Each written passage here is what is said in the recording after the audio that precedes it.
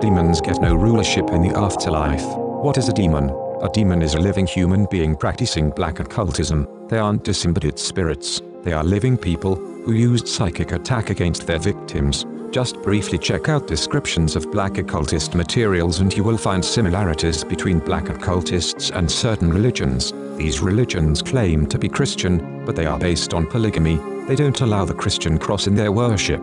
These groups say that humans can become gods. They are fixated on ruling the afterlife. They think they will be kings and queens, priests and priestesses. They teach if you do not participate in their secret rites, then in the afterlife, you will be their servant.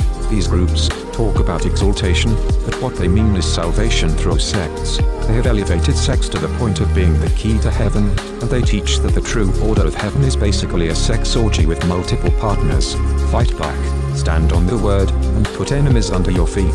Say, how is the faithful city become an harlot that was full of judgment, righteousness lodged in it, but now murderers, thy silver is become dross, thy wine mixed with water, thy princes are rebellious, and companions of thieves, every one loveth gifts, and followeth after rewards, they judge not the fatherless, neither doth the cause of the widow come unto them. Therefore saith the Lord of hosts, the mighty one of Israel, I will ease me of mine adversaries, and avenge me of mine enemies, and I will turn my hand upon thee, and purely purge away thy dross, and take away all thy tin, and I will restore thy judges as at the first, and thy counselors as at the beginning. Afterward thou shalt be called, the city of righteousness, the faithful city, in the name of Adonai.